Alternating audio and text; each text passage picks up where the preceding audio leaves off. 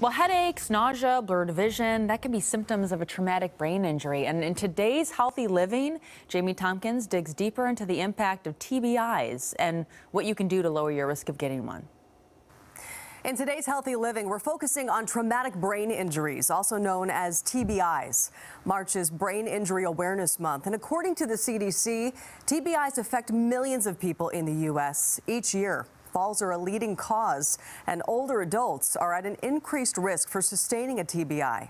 As Dr. Randall Chestnut explains, a traumatic brain injury impacts how the brain works, and there are three main types: mild, moderate, and severe.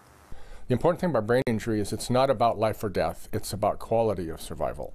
So it isn't like a lot of diseases. According to the CDC, there were about 61,000 TBI-related deaths in the United States in 2019. And while a traumatic brain injury could impact anyone, the CDC says data shows some groups are at higher risk of dying or experiencing long-term health problems. That includes racial and ethnic minorities, service members and veterans, people experiencing homelessness, those in correctional and detention facilities, survivors of domestic violence, and people living in rural areas. The best treatment is prevention and wearing helmets, being responsible, wearing seatbelt. I think the number one thing is to be careful. Don't expect something to protect you, but hedge your bets. But certainly on motorcycles, bicycles, skateboards, snowboards, etc.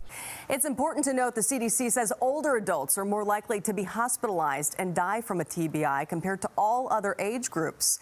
Still, TBIs may be missed or misdiagnosed in older adults because the symptoms can overlap with other medical conditions like dementia. For more Healthy Living stories, go to fox13seattle.com and click on Healthy Living.